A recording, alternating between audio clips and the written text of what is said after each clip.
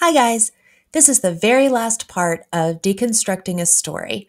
In this part, we are going to talk about falling action and resolution. The falling action comes after the climax of the story. This is where the author has to find a way to bring the reader back to reality. When the story ends without a falling action, the reader is sometimes left without the feeling of closure. They're wondering what happened. To make sure that the reader is satisfied with the story and is left feeling complete, the author writes an ending. In Disney movies, this is where the princess is finally accepted, married, or achieves whatever success she set out to do.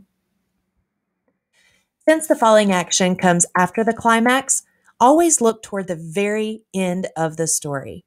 In Little Riding Hood, and this is the cartoon version, the nice version, this is where the woodcutter comes and kills the wolf, rescuing both Grandma and Little Red.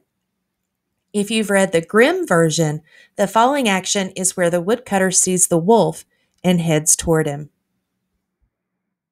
Now, the resolution of a story is where everything comes together and we know the true ending. Sometimes it even lets us look into the future.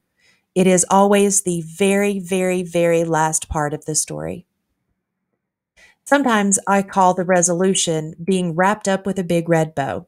And what I really mean is that the author has given us everything we need to know to achieve that closure. They leave no detail without a resolution. The resolution to the cartoon version of Little Red is that they all lived happily ever after. The Grimm version, again, if you haven't read it, is much darker. The woodcutter actually kills the wolf and then goes home with his trophy. This leaves Little Red and Grandma gone forever. Now, there's some issues with falling action and resolution because there are stories, and some of which we will read, don't have a falling action or resolution. These stories end at the climax. They are written this way on purpose. The author may want the reader to find his or her own conclusion to the story, or they may want to leave you in a state of shock, like The Lottery by Shirley Jackson. When you deconstruct a story, don't try to force a falling action or a resolution. Just know that sometimes there isn't one.